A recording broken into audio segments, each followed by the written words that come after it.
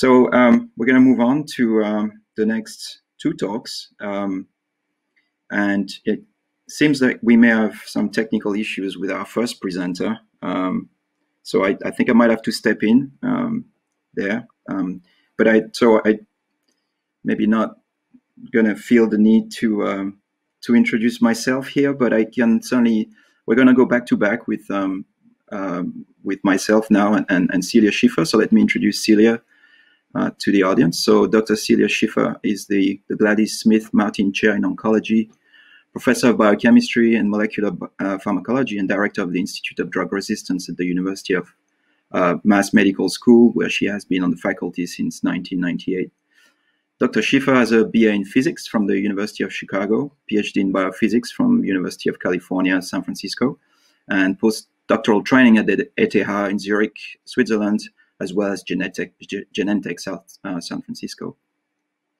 Dr. Schiffer's contributions to science are in defining the field of drug resistance and developing framework to avoid drug resistance from the very initial design phase. So look forward to hearing how she applied this to Mpro.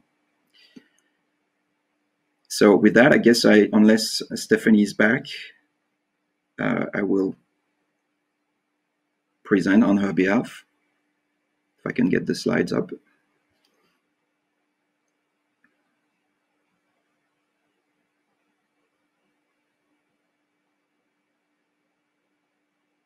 Okay, I'm told to go to Celia, so let's go to Celia then. Well, thank you very much, Julien, and hopefully you'll hear Stephanie's talk after mine. I was supposed to come after hers, but I think this fits very well with the theme that Dr. London just presented about finding inhibitors to Mpro. And I'm going to describe our strategy of preemptively avoiding drug resistance using a technology that we've developed called the substrate envelope. And, how do we go about avoiding drug resistance? And I'm a structural biologist, and I think about evolution. And drug resistance often occurs where there are mutations in the drug target that allow it to retain function while no longer being efficiently inhibited by the drug. And you've heard many of the speakers talk about the evolution of the SARS-CoV-2 and other related viruses. So this is definitely a very timely matter. So how do we think about this? We think about drug resistance in terms of thinking about our enzyme target. And as you know, when we are looking at a drug target, how it interacts with the substrate and makes this functional complex in a disease. As the disease progresses, you have an unhappy patient, in this case, infected with a virus. A lot of our standard approaches to drug discovery, I would argue, fail to avoid drug resistance because you're screening against a particular target, whether it's high throughput computational or experimental screening. If you're lucky, you get a hit, and if you're very lucky, it's bioavailable and all the things that you guys know better than I are necessary for drug development. But in a quickly evolving disease, resistance occurs, and the inhibitor doesn't bind so well anymore, and the enzyme's able to continue to function and recognize and process the substrate. So what we have realized in my lab that if you look at the enzyme substrate complex and use that as an added constraint in structure-based drug design, you can develop inhibitors that are less susceptible to resistance, especially if that enzyme recognizes multiple substrates so that it's more evolutionarily constrained. And you can design inhibitors that fit within what's called the substrate envelope. And these inhibitors still need to be all the good things that a good inhibitor needs to be. They need to be potent and bioavailable, but they should be less susceptible to resistance because a mutation impacting them will simultaneously impact the recognition and processing of the substrates. And so these inhibitors should be able to be potent not just against the wild type form of the enzyme, but other polymorphisms or resistant forms of the enzymes. So compared to more traditional methods of drug design where there's lots of opportunities for resistance potentially to occur, we decrease the probability of resistance by having inhibitors fitting within the substrate envelope, with the idea that disrupting a drug target's activity is necessary but not sufficient for developing a robust drug that avoids resistance. And we've applied this strategy to a number of different viral proteases. Viral proteases are ideal for this strategy because they cut many diverse substrates, and they were required for viral maturation and a critical drug target, as Dr. London just described. We did this initially on HIV protease, where this enzyme cleaves 11 diverse substrate sequences. We solved crystal structures and developed the substrate envelope and designed inhibitors that had picomolar affinity and fit within the envelope and required on the order of 10 mutations to cause resistance in viral culture. So by employing the substrate envelope, we were able to really minimize the chances of resistance. We've also done this with the hepatitis C protease, where we use the same strategy of solving crystal structures of substrate complexes, defining an envelope, and then designing inhibitors to fit in the envelope. So here's the substrate envelope of the hepatitis C protease, and the primary sites of resistance in the hepatitis C protease are just outside the substrate binding region, like is shown in the cartoon that I showed you previously. The three primary sites of resistance are an arginine that goes to a lysine, an alanine that goes to a threonine, and an aspartic acid that goes to an alanine. And if we could show the movie, please, the primary resistance is right where the inhibitor protrudes outside of the substrate envelope and packs against this arginine. And if this arginine goes to a lysine, you get resistance. You lose the nice aromatic stacking. Or if this aspartic acid goes to an alanine, you lose this ionic basket, if you like, and you get resistance. But this inhibitor is a nice macrocycle that fits within the substrate envelope. And so another inhibitor, the grazoprevir, that is a clinically approved inhibitor, packs against the catalytic triad. So it avoids some of this resistance profile, but rather it has a macrocycle that circles this little alanine that's shown below here. And this alanine, if it becomes a threonine, causes resistance to the grazoprevir. So in this case, you want to get rid of the macrocycle that's outside of the substrate envelope, but retain the ability of grazoprevir to pack against the catalytic triad, so which avoids resistance and can't mutate. So if you look at grazoprevir compared and other FDA-approved drugs, they all have this macrocycle. And so we wanted to remove the macrocycle between the P1 and P3 regions of these inhibitors and include the macrocycle of the first drug I showed you, tenofovir. And so we did this for a series of inhibitors and combined the functions of packing against the catalytic triad with staying within the substrate envelope. And we're able to get very potent inhibitors against the wild type and resistant variants. So we're able to avoid resistance better than some of the currently used compounds. So the strategy of the substrate envelope works. So here we come to Mpro, and Mpro is very similar to the viral proteases in other viruses in that it cleaves a number of different sequences.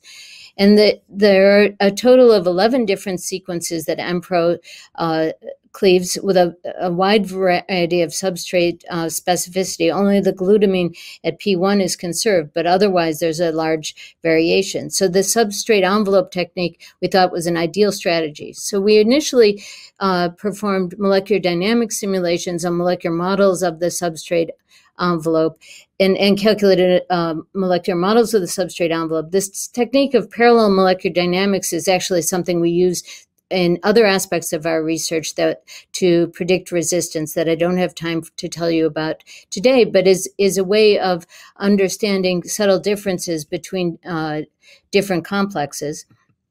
And we then subsequently solved crystal structures, first of product complexes, and we're able to get crystals of, luckily, as you got from Dr. London, the MPRO crystallizes very readily, and we were also able to get high-resolution crystal structures of all these complexes, and are able to now start elucidating the substrate envelope of MPRO with initially of product complexes, but you can see based on global alignment how these substrates overlap and can imagine the subsequent substrate envelope. So we're in the process of working with the Novartis team to incorporate substrate envelope in the design of inhibitors and really use this as a strategy to preemptively avoid drug resistance. And I hope I've convinced you that the substrate envelope approach is both a way to define resistance, but also provides a real guide to avoiding resistance from the get-go while retaining potency. So with that, I'd like to thank the members of my team who have done all the work that I've presented, as well as the Novartis group that we've been collaborating with. Thanks very much for your attention. And I think we'll have the second presentation.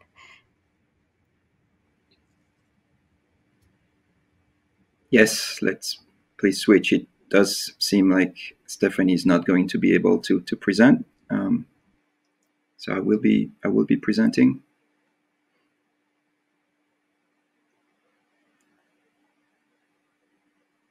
Okay, so I will, in the next 10 minutes, will summarize some of the efforts that we have been involved in.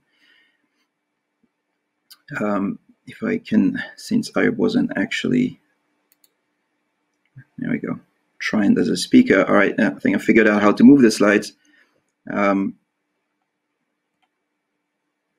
So MPRO, we were particularly interested from the start of the program in focusing on MPRO. It's a cysteine protease that cleaves the viral replicase polyprotein, and unlike the PL, cleaves at the majority of sites of the polyprotein, and it really has no known homologs in the human genome, which makes it particularly attractive from a safety perspective. And it has an active site that's well conserved among different coronavirus, going back to the few words I had in the introductions around thinking of not just this pandemic and this coronavirus, but also potential future coronavirus. We're very interested in having a pan inhibitor. So our goal is an oral, from the start was an oral pan-MPRO inhibitor that will broadly target beta coronavirus, and we're certainly profiling against other coronavirus and keeping an eye on potential activity against Gamma and Delta. And from the start, we really focused on non-peptidic chemical matter, and I'll show you how we went back to screening to identify non-peptidic chemical matter, very much like what Dr. London presented. And we're quite agnostic at this point in terms of MOA and covalent versus non-covalent mode of action. We developed a couple of screens, a fluorescence intensity assay that we use for high throughput screening that is quite sensitive and robust in high throughput, allowed us to quickly test a large number of compounds. We also developed a label-free, unlike the fluorescence intensity assay that uses a label on the substrate. We have a mass spec assay that uses a non-label substrate, and in our hands is a more sensitive assay. We can go down to lower level of proteins. That's been our primary assay for the program. So we tested a number of compound collections from the Novartis deck, a library of electrophile that we initially screened, but also assembled some libraries based on virtual screening, based on the knowledge we had at the time when we started back in February, what was out there, and allowed us to do some virtual screening and identify a number of ligands from that. Later on in the program, we did screen a larger subset of the Novartis full deck, and this allowed us to identify several starting points. This is how we progress our compounds through this mass spec assay that I described briefly. This is our primary assay that allows to identify potent compounds that can progress through the CPE assays that measure antiviral activity in various cell lines. We routinely put most compounds through the beta coronavirus OC43 and 2290. These are BSL2 assays that allow us to run these assays more routinely. And we have a suite of assays, obviously, to characterize those compounds, including SPR, to determine K on K off. We've adapted the Takeda method and allow us to also assess commitment to covalency, and obviously AMPRO panel, human proteases, and all the in vitro ANMI, DDI, and safety assays that we need. And then further progress compounds through low dose rat PK, IV, PO studies, and ultimately pushing compounds through further characterization in human airway epithelial cells, animal models, and looking at combination studies. So through this scheme, we identified multiple distinct chemotypes that we were able to validate by crystallography, both covalent and non-covalent scaffolds, with really favorable properties. And the space-fitting models show you how we were able to interrogate the catalytic pocket in various ways. Some of these ligands interact with the S1 pocket, or all interact with the S2 pocket. And you can see that from the solubility and intrinsic clearance data here that we were able to validate compounds with good properties, good starting point for optimization. And as we progressed, this is data for one specific series, and the non-peptidic lead series that's really characterized. We're really focused on compounds with good properties. You can see here the C log P here. We're in a very narrow range, typically between 2 to 4, and get a range of potency on MPRO. But most of these compounds have no hydrogen bond donor count, or 1 or 2 at a maximum. So again, here we're in a very favorable space for optimization of oral bioavailability, and we see fairly minimal shift going from the biochemical assay to the cellular assays. So we have been able to achieve antiviral, cell-based antiviral activity, and we see good correlation. You see here on the x-axis the biochemical IC50s, and on the y-axis our cellular IC50s. Again, a fairly tight range, and generally good correlations with between biochemical and cellular activity. And I'm illustrating this with this compound, our lead compound, with an IC50 of 36 nanomolar in our biochemical assay that translate into about 260 nanomolar in the SARS-CoV-2 CPE assay. And we have also some activity on the beta coronavirus OC43 and alpha coronavirus 2290, both in the biochemical and the cellular assays. The nice profile I showed you in terms of FISCAM and me does translate in vivo, and we generally have nice in vitro in vivo correlation, and the nice properties do translate into oral bioavailability at low dose and with low clearance. As you can see here, we have good permeability, low intrinsic clearance. Again, that translates into low in vivo clearance and good oral bioavailability. As I said, we have good in vitro in vivo correlation that also translates in terms of the poor solubility of the compound, or optimizable solubility of the compound at this point. And what we've seen at this level of solubility is under proportional increase in exposure, going from 3 to 30 milligram per kilogram. So definitely an area there for optimization for this series. And in terms of safety profile and drug-drug interaction profile, so far we haven't really seen any reversible inhibition on 3A4 to C9 to D6. Also haven't seen time-dependent inhibition of 3A4. Generally no safety signals in HERG or other cardiac channels, or a primary or extended safety panels. We've also characterized these compounds against a number of human proteases that are listed here, and they are, again, generally quite selective against human proteases. So again, a solid, really solid lead compounds to optimize and take to toxicology studies. So in summary, we've developed what we thought until now was the first rapid fire mass spec spectrometry assay We've screened hundreds of thousands of compounds and identify a non-peptidic lead series that allows us to generate both covalent and non-covalent molecules that have cellular activity and good ADME properties suitable for optimization. The good in vitro properties have translated into suitable rat PK properties, and we're busy now really optimizing this compound and selecting a compound for toxicology studies. And with that, I guess I will put back my session chair hat, and I haven't been able to monitor the question pen, but let me do that now.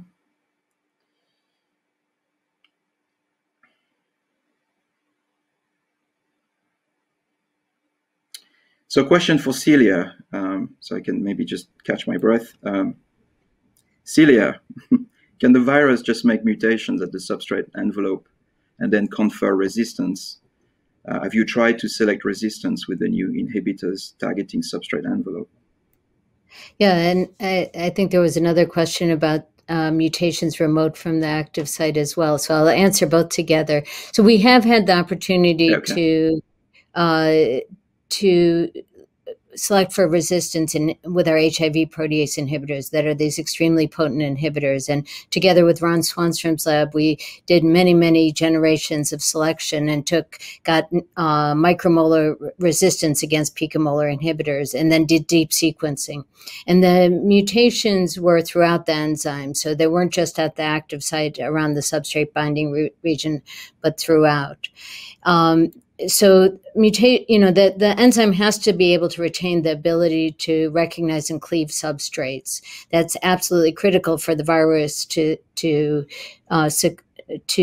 be active. So if the evolution occurs remote from the active site, to understand the role of remote mutations, what we've done was to develop a method of molecular dynamics and machine learning where we can unravel the pathways of resistance. And that was beyond, what I could speak about in a 10-minute talk, but that's definitely, both in the active site, it seems that really constrains the evolution of resistance quite a bit by having the inhibitors in the substrate envelope. It requires at least 10 mutations. Okay. I hope that was clear. Yeah. Question. Yeah, I think that was very clear. Question for Stephanie, me. Can you comment on potential advantages of combining AMPRO inhibitors with other MOAs against SARS-2? Yeah, I think that's something that we're definitely planning on assessing. I think AMPRO is a very attractive target in the sense that I think it's going to be tough. Really to raise mutation at the catalytic site. Certainly what we've seen so far, of course there hasn't been pressure on the catalytic site, but all the mutations on AMPRO don't seem to be impacting or are distant from the catalytic site. This can only get better with combining with another MOA, so we're certainly very interested in assessing combinations as soon as and I can probably speak for the field here. As soon as we have the tools to actually do that, I think it will definitely raise the bar to raising resistant mutations.